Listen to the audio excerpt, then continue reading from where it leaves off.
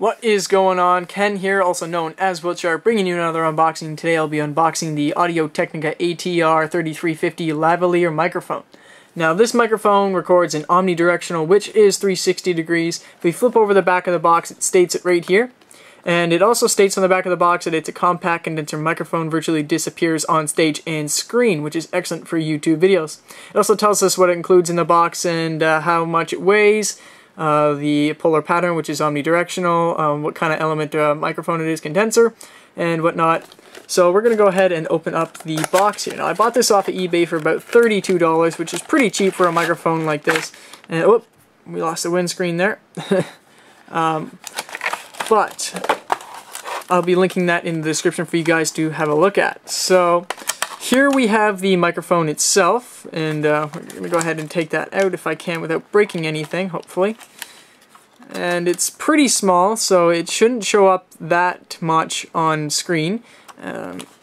Here is, I believe, the power source for the microphone itself, and it runs on a watch battery down here.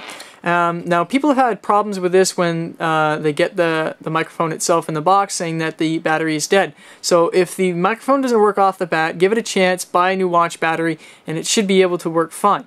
Now, you have an on and off switch, and it also clips to the back of your belt by the looks of it, which is pretty cool.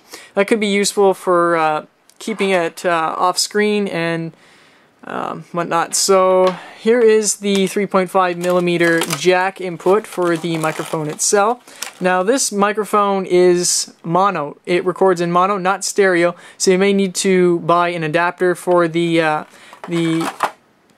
jack in case you want it to record in stereo. So if I zoom in here, you'll see that it has a black strip. If it has one black strip, that means it's mono. If it has two, it's stereo. It doesn't really necessarily mean you need to buy an adapter. You can always edit the audio in post-production. So if we zoom back here, we're going to get back to the rest of the microphone in the package. As I said, we have the watch battery here, and it's a little difficult to get out. There we go. A little watch battery here to power the microphone. And the 6.3mm adapter in case you ever want to use it with that. I'm not really familiar with this connection type, so I don't really use it that much. We have the tie clip, or the clip that you can clip on with your shirt.